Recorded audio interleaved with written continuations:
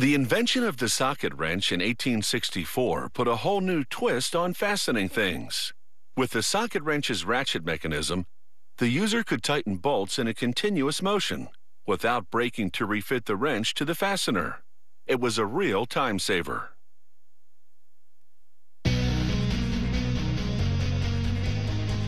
Modern socket wrenches come with a range of sockets and extensions to handle the nuts and bolts of many different jobs. They start with this coil of thick steel. It travels through a die which straightens it to a knife that slices it into short billets. A machine then drives a series of forming tools into the billets. The tools force them into a socket shape and create the all-important hexagonal opening that matches the profile of the nuts and bolts. To get rid of lingering lubricating oil, the parts go for a tumble through a spiral washer-dryer system.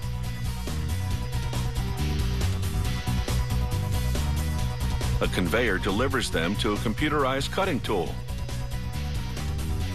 It removes sharp edges and sculpts a bevel on the socket's inner rim so it will slide onto bolts more easily.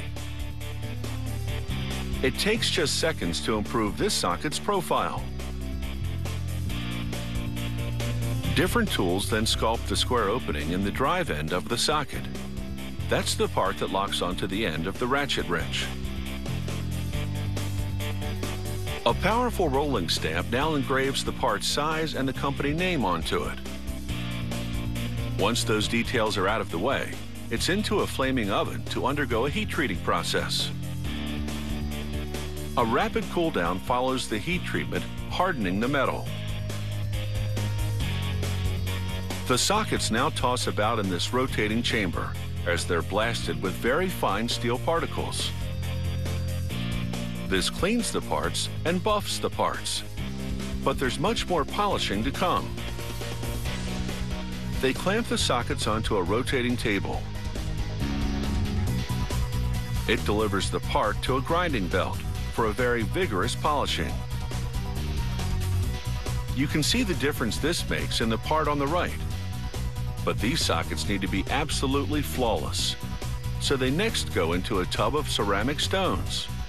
They rub mild acid onto the parts to get rid of any small blemishes that remain. The parts then receive a thorough wash and rinse, which prepares them for chrome plating. Now freshly chromed, the sockets look way too nice to be immersed in this brownish stuff. But it's actually a rust-proofing solution to protect them from corrosion. They lock the tub of sockets in a centrifuge machine. It spins the parts to get rid of the excess rust-proofing liquid.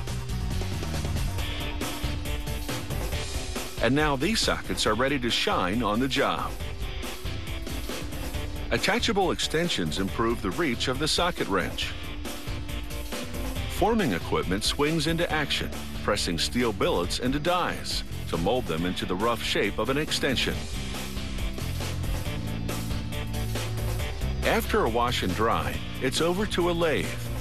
And as the extension spins, cutting tools create the squared opening that allows it to be attached to the wrench.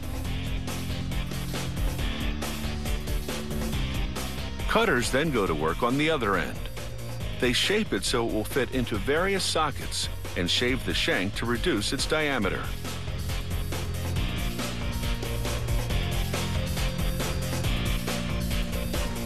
Next, a rolling stamp cuts a knurled texture into the socket wrench extension, creating a much less slippery surface to hang on to.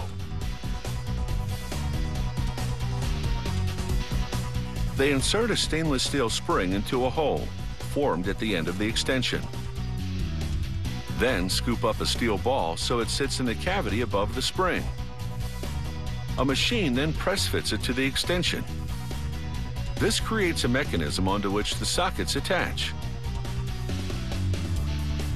It takes about 3 days to complete this socket set, but it will equip you to handle jobs of many sizes in just about any tight situation.